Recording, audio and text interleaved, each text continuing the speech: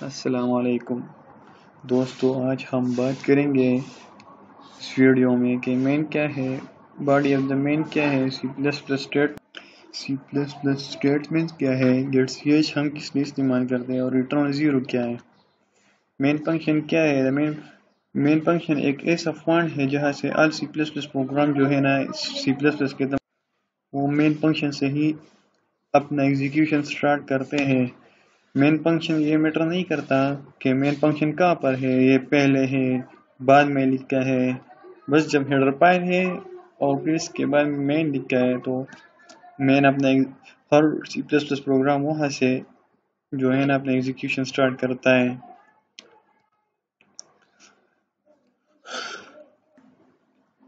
اور جو بھی اس کے فنکشن کے اندر جو بھی اسٹیٹمنٹس ہیں نا وہ سب سے پہلے ہی ایگزیکیوشن سٹارٹ کریں گے وہ اسٹیٹمنٹ جو بھی ہم نے لکھے۔ For this reason, it is essential that all C++ program have a main function. اس وجہ سے ہر C++ پروگرام میں مین فنکشن لازمی ہوتا ہے، کیونکہ اس کے بغیر پروگرام کی ایگزیکیوشن فنڈ جو ہے نا وہ مطلب کہ ایگزیکیوشن فنڈ جو ہے نا اس کا پتہ نہیں ہوتا کہ کہاں سے ایگزیکیوشن سٹارٹ کریں، اس لیے مین لازمی لکھنا پڑتا ہے مین فنکشن۔ اور مین فنکشن کا سینٹیکس یہ ہے کہ پہلے مین لکھ کے MAIN اسپیلنگ اور اس کے بعد جو ہے نا اسمال بریکٹ جو پیرنتھیسس کہتے ہیں انگلش میں یہ لگاتے ہیں، مین کا سینٹیکس ہے۔ اس کے بعد body of the main function کی باڈی کیا ہے، پیرنتھیسس کے بعد ہم مین فنکشن کی جو ہے نا باڈی شروع ہوتی ہے اور اس کے بعد ہم پیرنتھیسس کے بعد ہم بریس لگاتے ہیں، وہاں سے مین فنکشن کی باڈی جو ہے نا وہ اس پہ کرلی بریس کے اوپن ہونے سے مین فنکشن کی باڈی شروع ہوتی ہے اور اس کو کلوز کرنے سے مین فنکشن کی باڈی کی اسکوپ ختم ہوتی ہے۔ اس کو اسکوپ کہتے ہیں۔ مین کی اسکوپ اس بریکٹ سے لے کر اس بریکٹ تک ہے، اوپننگ والے بریکٹ سے لے کر کلوز ہونے والے بریکٹ تک ہے مین فنکشن کا اسکوپ۔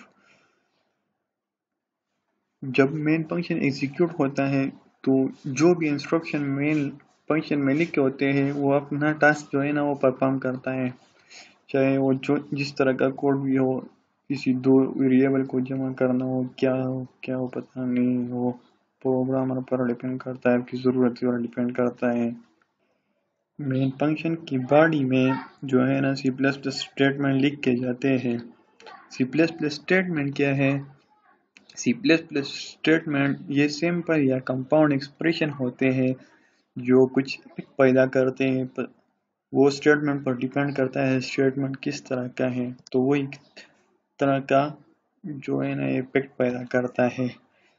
یہ ایک انسٹرکشن ہوتی ہے کمپیوٹر کو کہ وہ اس طرح کا ایکشن لے لے، چاہے جو بھی کوڈ ہو۔ فار ایگزامپل ہم نے یہاں پر لکھا ہے سی آؤٹ ہیلو ورلڈ، یہ ایک سمپل سا سی پلس پلس اسٹیٹمنٹ ہے، سی آؤٹ ہیلو ورلڈ۔ یہاں سے بگینر جو ہے نا یہاں اسٹارٹ لیتے ہیں، وہ ہیلو ورلڈ پرنٹ کرتا ہے کنسول اسکرین پر۔ سی آؤٹ ہیلو ورلڈ کا مطلب کیا ہے؟ یہ اسٹیٹمنٹ جو ہے نا یہ صرف اسکرین پر ہیلو ورلڈ اسکرین پر دکھاتا ہے اور کچھ کام نہیں ہے، اس کا صرف ہیلو ورلڈ لکھتا ہے۔ سی آؤٹ جو ہے یہ اس کا سینٹیکس ہے، پھر دو جو ہے نا ایک گریٹر دین نشان لگاتے ہیں اور پھر اس کے بعد کوٹس میں جو بھی لکھتے ہیں وہ وہی طریقے سے اسکرین پر دکھائی دے گا۔ اگر کوٹس نہیں لگاتے تو پھر وہ کسی ویریبل کا ویلیو ہوگا یا کچھ اور ہوگا، پھر اسکرین پر ہمیں وہی ویریبل کا جو ہے نا اس کی جو ویلیو ہے وہی دکھائی دے گا، اور کوٹس میں جب جو لکھتے ہیں تو وہی طریقے سے اسکرین پر دکھائی دے گا۔ اور سی آؤٹ جو ہے نا یہ C plus plus out put جو ہے نا آئی او جو ہم لکھتے ہیں تو ایک ان پٹ ہے، آؤٹ پٹ ہے، یہ آؤٹ پٹ اسٹریم والا جو ہے نا اس کا ایک اسٹینڈرڈ نیم ہے، اور اس کا مطلب یہ ہے کہ اسکرین پر کریکٹر کی ایک سیکوینس کو انسرٹ کرو، مطلب ڈسپلے کرو۔ اس کیس میں جو ہے نا وہ ہم نے ہیلو ورلڈ لکھا ہے تو یہی اسکرین پر شو ہوتا ہے. اور جب ہم سی آؤٹ استعمال کرتے ہیں تو اس کے لیے iosprings header file لکھتے ہیں. getch کیا ہے؟ getch is a function. This is a standard library function defined in the header file canyo.h. جب ہم getch اپنے پروگرام میں استعمال کرتے ہیں تو header file جو ہے نا اس کا نام ہے canyo.h conio.h.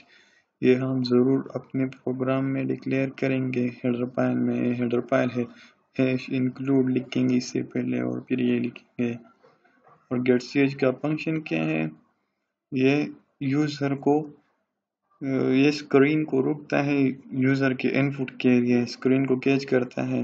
مطلب ہم جو پروگرام لکھتے ہیں جب وہ ہم رن کرتے ہیں تو وہ فوراً وہ اسکرین جو ہے نا وہ فوراً بھاگ جاتا ہے. اس لیے ہم getch لکھتے ہیں تاکہ یوزر کے انپٹ تک ویٹ کرے تاکہ آؤٹ پٹ ڈسپلے ہو جائے. ویسے بھی جب ہم getch نہیں لکھتے تو پھر بھی پروگرام اپنا فنکشن کرتا ہے لیکن آؤٹ پٹ بہت جلد بھاگ جاتا ہے. اسکرین ایک جھلک سا دکھاتا ہے آپ کو دکھائی نہیں دے گا کیا ڈسپلے ہوا اسکرین پر. ریٹرن زیرو کیا ہے؟ ریٹرن زیرو جو ہے نا یہ مین فنکشن کو اس طرح بناتا ہے کہ وہ آپریٹنگ سسٹم کو سارا کنٹرول دیتا ہے کہ پروگرام جو ہے نا وہ ایگزیکیوٹ ہوا ہے اور آپریٹنگ سسٹم پھر اس کے ریٹرن ویلیو کے مطابق ایکشن لیتا ہے کہ ریٹرن ویلیو کیا ہے. اگر پروگرام ایگزیکیوٹ ہوتا ہے اور ختم ہوتا ہے تو وہ اس کو کلوز کرتا ہے. ریٹرن جو ہے نا وہ ریٹرن کوڈ پر ڈیپینڈ کرتا ہے. اگر کوڈ ہم ریٹرن کے ساتھ صرف زیرو لگاتا ہے تو یہ آپریٹنگ سسٹم کو بتائے کہ پروگرام صحیح طور پر ٹرمینیٹ ہو گیا ہے. ٹھیک ہے. سی پلس پلس کے پروگرام جو ہے نا اس کا اپنا خاص اسٹرکچر نہیں ہے لیکن پھر بھی ہم پروگرام کو لائنوں میں اکٹھا کرتے ہیں کہ وہ ریڈنگ میں آسان ہو.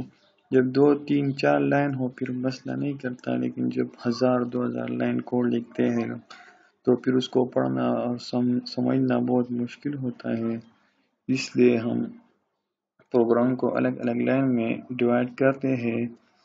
سی پلس پلس میں اسٹرکٹ رول نہیں ہے کہ ضرور خواہ مطلب پروگرام کو الگ الگ لائن میں لکھ کے اگر آپ ایک ہی لائن میں لکھتے ہیں تو بھی ایگزیکیوٹ ہوتا ہے. ہم نے جو ہے نا ایگزامپل دی ہے اس طرح اینڈ پین لکھتے ہیں پھر بریکٹ الگ لائن میں لکھتے ہیں پھر سی آؤٹ ہیلو ورلڈ پھر ریٹرن زیرو پھر مین بند کرتے ہیں.